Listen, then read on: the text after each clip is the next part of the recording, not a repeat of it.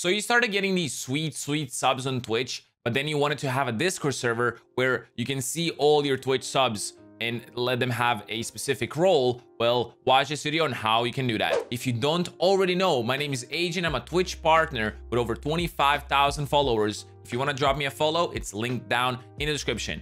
I'm going to show you how you can actually set the sub role on Discord now. Let's go. So first things we're going to have to do is obviously go to our Discord and show you how you can do everything over there. So now that we are on our Discord, you actually, have to have some subs on Twitch before you actually see people getting the role, obviously. But it's gonna work for you as well because you are subbed to your Twitch channel as well automatically. So you go to your server, you click on the little drop down menu, you go to server settings, and we have to actually connect everything to the Twitch and integrate it basically. So what we do is go to our server, we find integrations, we click on integrations, and then it shows us a lot of stuff over here. You probably don't even have that much stuff. It shows you Twitch. So click on Twitch and click manage. You're gonna have to link your Twitch to your Discord account first. So if you haven't done that before, make sure to go to user settings over here, then go to authorized apps and connections. And then over here, you're gonna see a lot of different stuff. As soon as I disable the streamer mode, if you go to connections, you can link your Twitch account over here and then have it set to your profile right there. Once you do that, you go to your server settings and then you go to integrations, go to Twitch, and you can set up your Twitch with your server. Once you do that, you can basically set up what role people are gonna get, how many subs are gonna be synced. You can, if somebody joins your server and doesn't get the sub role automatically, you can click on sync.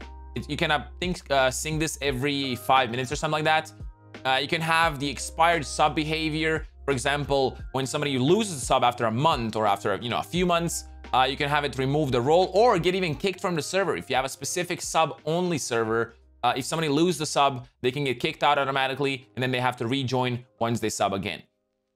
Grace period, you can have 1, 3, 7, 14, 30 days, how long the person stays on a server before this expired sub behavior hits basically.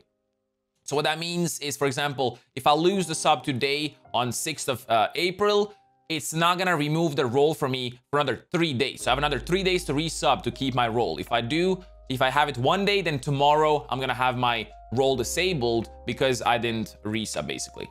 You can have allow synced subscribers to use your Twitch custom emoticons and Discord. This is pretty sick. Basically, however many emotes you have unlocked on your Twitch with how many subs you have, or if you're a partner affiliate, you can use those as server emotes on Discord as well, which I don't know why you wouldn't do that. It's basically free emotes for everybody, so they can test it out, see if they like them. If they do like them, amazing. Make sure to check this if you want. If you want to disable the integration, you click right here, and then you can set your grace period, and you're done. Once you do that, you can go to roles, and then over here is gonna be the sub role. You can name it whatever you want. You can color, put whatever color you want. You can, make it display role separately from online members, so it shows on the side. It shows only the subs. Make sure to set the roles, obviously. The view channel, the change nickname if you want. You can have obviously send messages, and then all the other stuff is whatever you want to have set up. I have the same thing over here. So if I scroll down, sub boss, you can see all of my subs that are connected to their, that have Twitch connected to their Discord. So basically, if they want to have this role, you cannot manually give it to them. It's a role that automatically shows up, and you can only get it if you go to user settings and then link your Twitch account to your Discord account. Once you do that, you can force sync the server to find the subscribers that don't have the role, or wait 10 minutes and then they're automatically gonna get the role. That's how you do it. It's really, really easy, and hope you liked it. If you did like the video, make sure to drop a like, comment, and subscribe. Again, I do stream on Twitch every single day except Sundays. Make sure to drop me a follow. It would mean the world. And if you have any more questions, let them know in the comments down below. I'll catch you guys in the next one. Peace out and have a good one. Bye-bye.